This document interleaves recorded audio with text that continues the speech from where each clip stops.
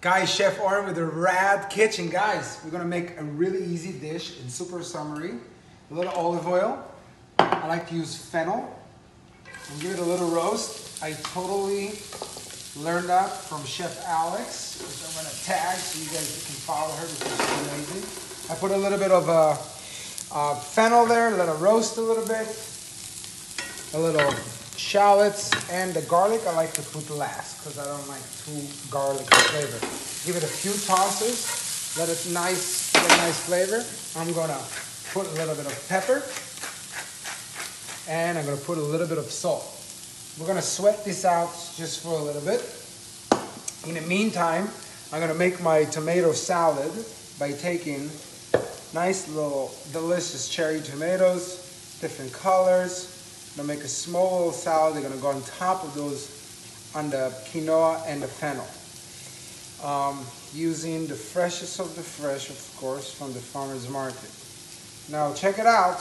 I think we'll very comfortable handle to do this. And this is perfect because I'm not mushing everything. Everything staying nice and crunchy. So I give it a little bit of color here. At this point, I'm gonna add the quinoa. And what we're trying to do is a little bit of a toasty action. I want to get those flavors in there. So we're going to give it a few tosses. We're also going to put a little bit of lemon zest. Going to go right in there. I like lemon zest to give that good citrusy flavor, but without the acidity of actually the lemon juice. Delicious. Put it right in there.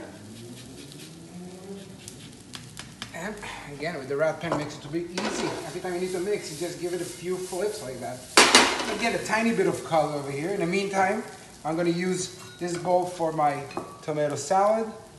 I'm gonna get a few more, so get a really good ones. We're gonna add just a little bit of basil to this salad, olive oil, and salt and pepper. That will be beautiful right on the top. Try to not to mush those tomatoes. You gotta really pick them nicely. Say a little bit of crunch. Texture is absolutely everything. All right, a few more tomatoes. This gets a few more tosses just to make sure that it's evenly coated with those delicious flavors of the fennel. I love fennel. Fennel is great by itself, but when you roast it, you release a little sweetness, and that's really, really good. So this quinoa getting a little toasty, you can hear it. All right, so now this is completely ready. Salt and pepper, we're gonna dress this out. So I'm gonna use a little bit of this quinoa going right into the plate.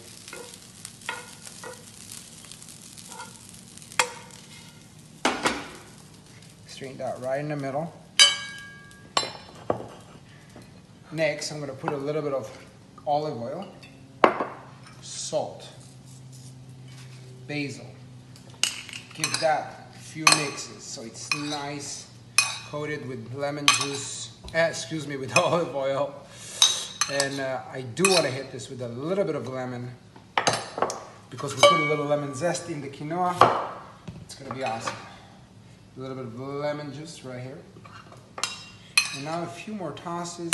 And I'm gonna put this right on top of the quinoa. I love lots of basil. I love the summer flavors. It's so delicious. And again, we use the rat pan to get a nice little toasty feeling. Boom. Put a little bit more tomatoes. I like to hit it up with a little bit of black pepper. And guys, beautiful summery dish. Enjoy. Super delicious, very fresh. The quinoa makes the tomatoes a little warm, which gives them this nice texture. And the flavors are incredible. I mean, it's summertime in my mouth. Well done, chef.